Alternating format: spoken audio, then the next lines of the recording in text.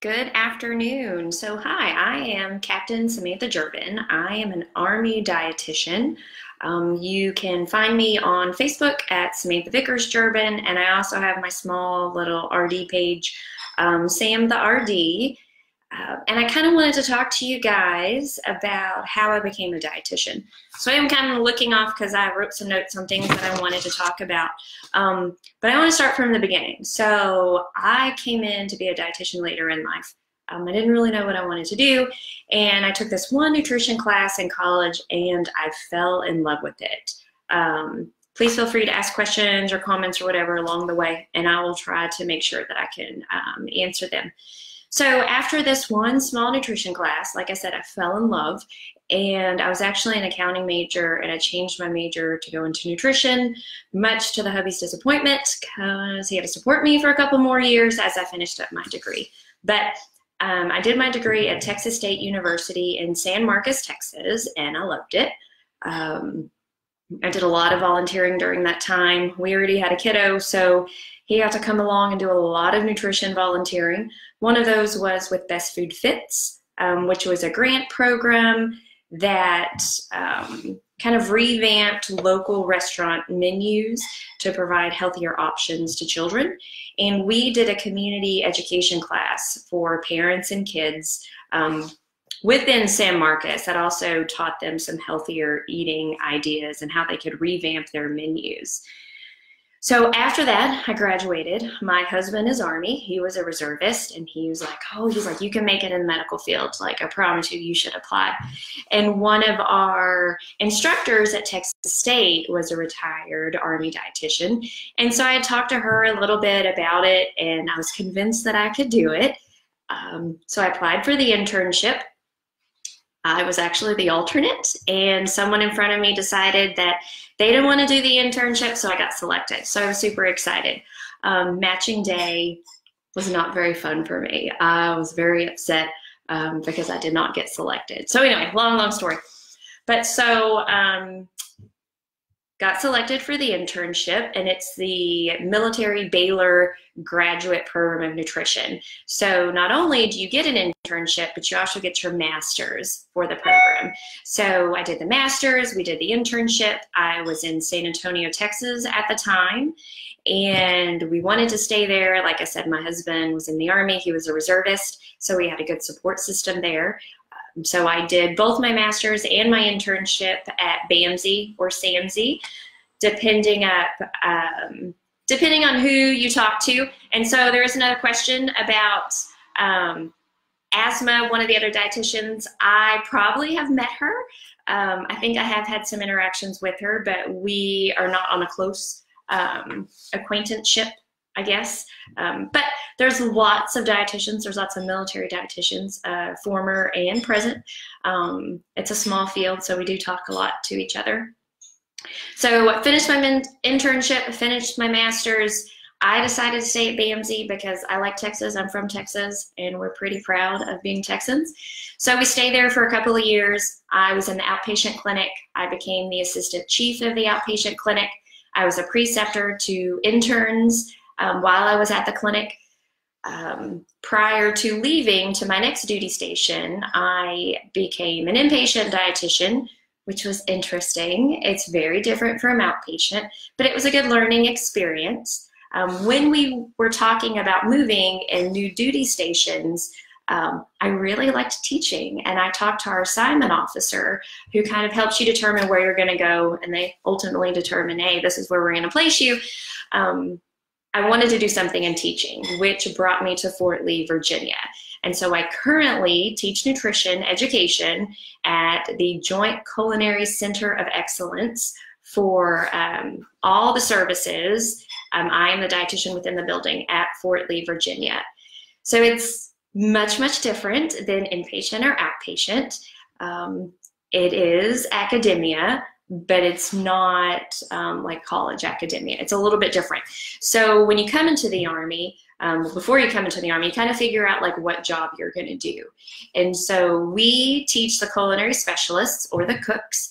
They come in first week, they get us for nutrition, for sanitation, and then they actually go on to their other culinary type training. So it's pretty interesting. You get a lot of different people. For these culinary specialists, they can actually go on and become diet techs. So it's another additional training, and their training is actually in San Antonio. So we do a little bit of mentoring with them as nutrition specialists or diet techs. And we also have an enlisted counterpart with us. So he does some mentoring as well. So it's pretty interesting to kind of see like what we can do within the culinary field. A couple of weeks ago, we just had a culinary competition. So as the culinarians come through class, you know, they get educated, they get nutrition, they get sanitation, and then they learn the rest of their culinary skills, and then they can come back for more advanced training, and they can cook for generals, they can, you know, do their own restaurant, do their own thing. So it was a very advanced culinary training for our competition, or training exercise as we now call it. So we have a part to play with that, to where we have a different section so they can prepare healthier items that are within the recommendations for macros as the USDA recommends. And so it's pretty interesting to kind of see what they do. I'm just kind of looking over my notes to make sure I touch everything. So there are tons of different opportunities within the military, not just Army. I know I'm giving you a lot of Army like information because that's what I'm in, but there are dietitians in the other services as well. We used to have Air Force dietitians in our graduate program of nutrition, but now they are doing direct accessions, which means they come into the military as dietitians and they don't go through the internship in the master's program. The Army does that as well. We do accept direct accessions, but I did not come that way. I went into the Army to get my internship and my dietitian licensure so that I could be credentialed and be a dietitian. Since I've come in, I've taken my CSSD. You get a lot of performance nutrition experience within the military because you see a lot of athletes. You talk to a lot of individuals who are training either for their physical fitness test or just their regular health and betterment of themselves. So lots and lots of performance nutrition interactions. We also work very closely with food program. So we are in the culinary field at my location right now. And so within the dining facilities, what their food is dictated by is food programs. So we work a lot with them, making sure that the soldiers that we are feeding get a lot of healthy food, a lot of healthy options, so they can fuel their performance, fuel, you know, their activities too, and make sure that they're healthy. Trying to think. So I also, like I said, I was on Facebook. I also have a Pinterest account. It's just my personal account. It's probably under Samantha Gerbine or Samantha Vickers Gerbine. I post a lot of food. I like a lot of food. It's one of the reasons I became a dietitian. I love nutrition. And being at the Culinary Center, we've seen a lot of different dishes and how they prepare things, both for the dining facilities and then for more extravagant and more special events. And so we have a lot of access to different recipes and to see how they can change things, make them healthier, sometimes make them a little less healthy than what we would like. But it's a tough job, especially for the culinarians, because they want people to come back and see them, and then we just want everybody to eat healthy, right? We want them to perform well, we want them to get good foods, and to fuel their bodies properly. So like I said, if anybody has any questions, please feel free to answer, ask, you know, comment, whatever. Like I told you guys, I like nutrition, and I guess I always have. I've always been kind of curious, but I think it is such a growing field. Like the obesity and overweight epidemic that's kind of going on, you know, it can be controlled. We can change our lifestyle through diet and exercise, right? And that's what we talk about a lot. We make these recommendations to our clients, and I completely believe it, and I think we can all get a little bit healthier. So Another question came up, what is Officer Basic? So if you are enlisted, or if you know enlisted personnel, it is nothing like that, I promise you. So my husband is enlisted. He was airborne. He has been an instructor. He's been an OR tech, an operating room technician, but he went in basic in the late 90s, and it was tough. I don't think BOLIC, so we call it Basic Officer Leadership Course, is as tough. We were there, went in middle of September. We had a week of pre-BOLIC, so we could kind of get accustomed to the Army, making sure we kind of knew what was going on. Like, I remember sitting there and we're shaving berets to make sure they fit your head properly. So that was pretty interesting. We would go out in the field. So it's Camp Bullis. So it's in San Antonio, and it's a field site. We would stay out there for a couple of days. We would do land navigation at night and during the day, so we could figure out how to get to different places, use a map in case you were lost somewhere, you needed to find out where you were. A lot of kind of coursework in classroom hours. We did learn how to put weapons together, clean weapons. We learned about the other positions within the military that were there, not only just the officer positions, but the enlisted positions as well. We had physical therapists that, well, they were just like me. They weren't dietitians yet, but they were going to be in school to become physical therapists, so they were there with us. So we got to kind of see their background and different things that they had gone through. There were some enlisted personnel, so they went in as enlisted and then they converted to be an officer. So they had a lot of information to provide us and kind of tell us, you know, well, this is the way the Army is, this is what you may expect. So a lot of varied backgrounds. It is medical. When you come in to be a dietitian, or if you're coming to the military, it's the medical center, right? So you're with other medical personnel. You're not going to be with infantrymen at BOLIC. You're not going to be doing a lot of some of the crazy stuff that you may have heard of, but it was tolerable. We got to come home every night. I lived in Austin, so it was about an hour away from San Antonio. So I was able to see my children every day, which was nice. That's one of the reasons I wanted to go Army versus Air Force, because Air Force's basic training was, I believe, in Alabama, but I wouldn't see my kids for 6 to 8 weeks. So it was nice to be able to see them every day. By the first week in December, we were done with the basic officer course, and then we got a break, and then we jumped right into our master's curriculum. And so we earned a master's within a year. So the first or second week in December, and then we finished, I want to say September of the next year. So 30 plus hours in 9 or 10 months. It was kind of crazy. I was ready to pull my hair out, but it was doable. Like, you're dedicated, you're around other people who are very like-minded, that have the same common goal that you do. So we did working groups together, study groups, to make sure that we were very prepared for our curriculum. So one other question, some different places that you can work as an Army dietitian. So the Army is currently changing. The Defense Health Agency has kind of come in to make sure that we are streamlining our efforts between the different services. So you don't have an Army person doing one thing, the same as an Air Force person, the same as a Navy or a Marine person. So it's there to streamline. So traditionally, you were in one of three things. You were inpatient, you were outpatient, or you were food service.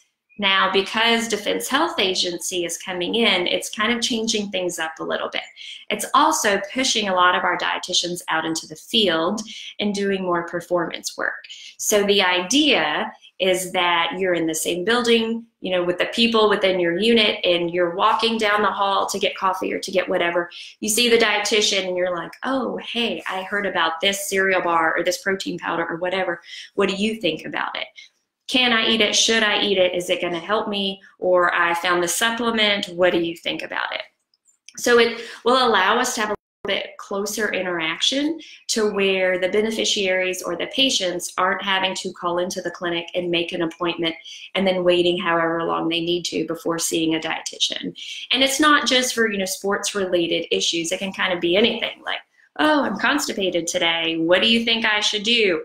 That one came out this week, which is the only reason I say it. But it's allowing us to see more people on a daily basis, and you're not really charting all of those. It's still kind of in the early ages, so we'll see kind of what that happens, or what happens with that. But a lot of performance opportunities. Army, we're all kind of athletes. We are all held to a standard physically, and so lots of information with that. There's still lots of food service opportunities. Being over dining facilities, managing personnel within dining facilities, making recommendations to food program. So currently the dietitian that is at Army Food Program is a civilian, and I'm the only military dietitian kind of within the same department, but I'm on the training side of things. So we do talk a lot about we do talk about a lot of stuff together, and different regulations, and why the Army does what it does in feeding our personnel. But that one's pretty interesting. They're currently working on rewriting some regulation. So that determines what's allowed within food program, what we're allowing our soldiers to eat. So let's say, just say a burger company wanted to put their burger into the Army food program. There's a process that they have to get it approved, and we want to make sure that all the products that we get in are good for the soldier, right? We want them to fuel their performance and make sure they're getting good quality food, since the Army is providing them, or this for them. We don't want to get some inferior products in there. So potentially work with that in food service, and then a lot of management if a dietitian is in food service. So, and you work with people kind of either way. Now my position is very unique because it is a training position. We are training our culinarians. There's a couple other positions within the Army at different sites. I'm in Virginia. We have different internship sites, so those need instructors to help the dietitians, or the soon-to-be dietitians within the internship, make sure that they get their skills down and that they are fully prepared to take the exam, which I feel that we were fully prepared to take our RD exam. And then we'll probably still have some dietitians that work inpatient. When I worked inpatient, it was before DHA, or Defense Health Agency, took over. So we did work with civilian counterparts. We worked with civilian diet techs. We worked with Air Force. I don't think there were any Navy or Marines where we were a couple of years ago. But you work together, you treat the patient, you make sure that they're getting what they need, you make sure like their lab values are okay, you make lots of recommendations for tube feedings, TPNs. You work very closely with physicians and nurses to make sure that the patients are cared for and they are receiving adequate nutrition to help with their healing. So it's pretty important. Like, they're there, and especially when they're in the hospital, they may not be able to leave. And so you're helping them to make sure that they're getting the food and the nutrition that they need. And your recommendations are taken into consideration. We do have a very large impact within the hospital to make sure that our patients are taken care of. I briefly talked about the RD exam. I feel that we were adequately prepared. There's a big portion that is set aside for the internship for food service, for inpatient nutrition, and for outpatient nutrition. And your preceptors, they want you to succeed. We did lots of study groups. We did a lot of like outpatient stuff to kind of help us become better and become more proficient at what we were doing. And I do believe they have a 100% pass rate for the internship, but don't quote me on it. But I know it was for our year group, all of us that went through the internship and the master's program. We all passed our RD exam. And I think almost all of us are still in. We all really enjoyed it. It's what you do, it's what you love. So I think that's pretty awesome. As things are changing a little bit, we'll kind of see the direction that dietitians play within the Army. There's been a big increase in dietitians, or soon-to-be dietitians, that are coming in. My year group had 10 Army, 2 Air Force, and like I said, the Air Force isn't doing that anymore. But want to say they're now doing 15 soon to be RDs to come in through that program. So we're growing and we're growing fast, and then we're still getting direct sessions in for people who are already dietitians, but they want to kind of jump on board. So it's a good time to be an RD. So another question, performance nutrition and supplement use within the military. It is crazy. So every military post that I have been on, and I haven't been on a whole lot, so keep that in mind, there is a GNC.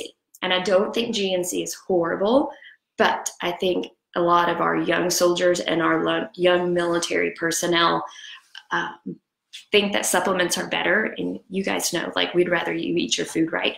And if there is a deficiency, if there is an insufficiency, then yes, supplements may be warranted sometimes, but you can get it from your food.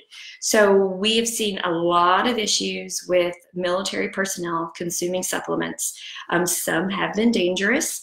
There are resources for military personnel to use to help other military personnel kind of figure out what's in their supplements.